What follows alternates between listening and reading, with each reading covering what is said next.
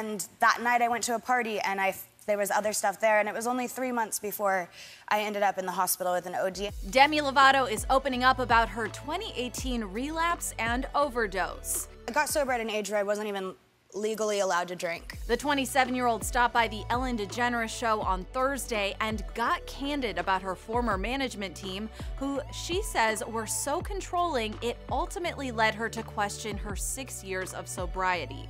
My life, I just felt it was so, and I hate to use this word, but I felt like it was controlled by so many people around me. Ellen, who has had Demi on the show 10 times in the past, said she learned that Demi's team used to hide all of the sugar in her dressing room before Demi arrived.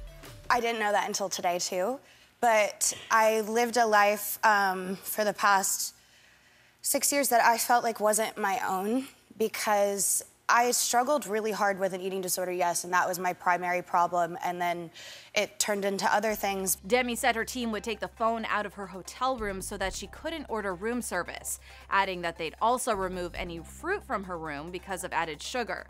She also claimed that they even monitored her Starbucks orders. And Demi says that the controlling nature of her team led her to feeling, quote, really, really unhappy. My bulimia got really bad, and I asked for help, and I didn't receive the help that I needed.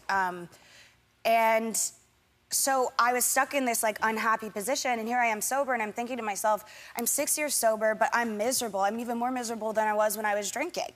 Why am I sober? Demi expressed all of this to her team and said that they reacted by leaving her. Demi admitted that all these complications triggered her issues with abandonment surrounding her birth father, a former addict himself. So when they left, they totally played on that fear, and I felt completely abandoned, so I drank. But Demi makes it clear that she takes responsibility for what went down and how far she has come. Ultimately, like, I made the decisions that got me to where I am today. You know, it was my actions that put me in the position that I'm in, and I think it's important that I sit here on this stage and tell you at home, or you in the audience, or you right here, that if you do go through this, you yourself can get through it. You can get to the other side, and it may be bumpy, but you are a 10 out of 10. Like, don't forget it. And as long as you take the responsibility, you can move past it and learn to love yourself the way that you deserve to be loved. And just in case all of that didn't have you all up in your feel-goods, Demi is releasing her new single, I Love Me, on Friday.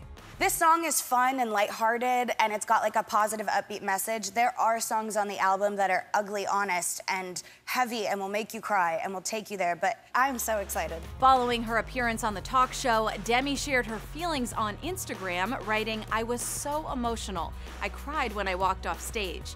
Thank you, Ellen, for providing me a platform to speak my truth. Then she shared a sneak peek at the new jam, and it is good.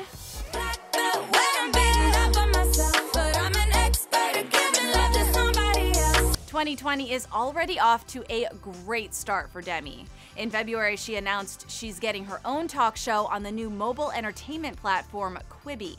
And that same month, she sang the national anthem at the Super Bowl and freaking slayed. I don't remember anything.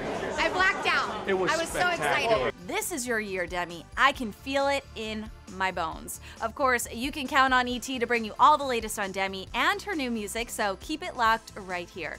Until next time, I'm Hallie Stevens, and I'll see you soon.